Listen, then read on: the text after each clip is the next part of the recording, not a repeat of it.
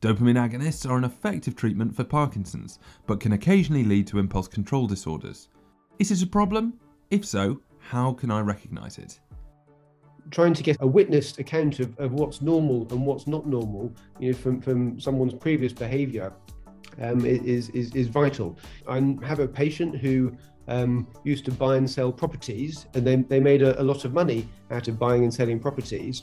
And when started on a dopamine agonist, they bought and sold more properties and made more money. This was, welcomed by everybody. But of course, the risks and the transactions of millions of pounds, coming and going from bank accounts on a daily basis, worried me that there was perhaps potential financial ruin if this judgment wasn't good. Everything has to be in the context of what is normally acceptable and what people's skill sets and background is all based upon. If people have, let's say, slightly introspective behavior, and using a dopamine agonist brings them out of their shell, sometimes these side effects can be welcome, and it's not something to fear.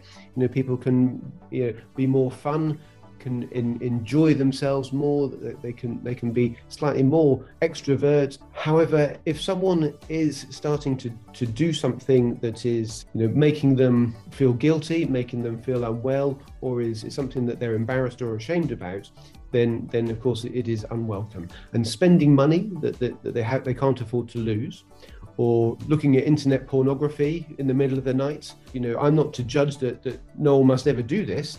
But if this is out of keeping with someone's previous personality, and this is leading to a strain on a marriage, then of course this is something that needs to be discussed, and that the doses and the different selection of drug types needs to be part of that conversation.